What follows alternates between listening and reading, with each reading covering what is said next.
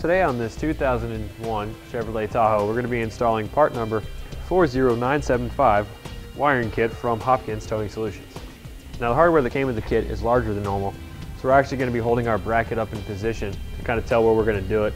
And then we're going to pre-mark our holes with a smaller drill bit so we can run our self-tapping screws into our bumper.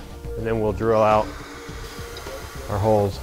All right, now that we have our holes pre-drilled, we're going to go ahead and take our self-tapping screws and screw our bracket in position. If you look up underneath your truck, you'll see that you have a port for your towing harness here.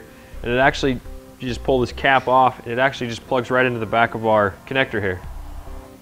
And to release this cap here, you'll see on the back, there'll be a little lever you push down. And the cap just comes right out. Now before you install your plug-in to your adapter, you want to just make sure that your connection points are all good and there's no corrosion or anything on them like that. And then we're just going to take it, run it through like this for now, and then we'll just take it and we'll match it up, male to female end, and just plug it into our connector. And then to install our adapter plug-in to our bracket, you'll see these metal clamps on both sides. They'll just snap into position around your black bracket.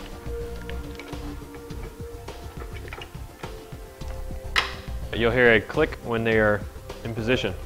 And then you see we got the connector here for your trailer and then the 4-pole for your trailer as well.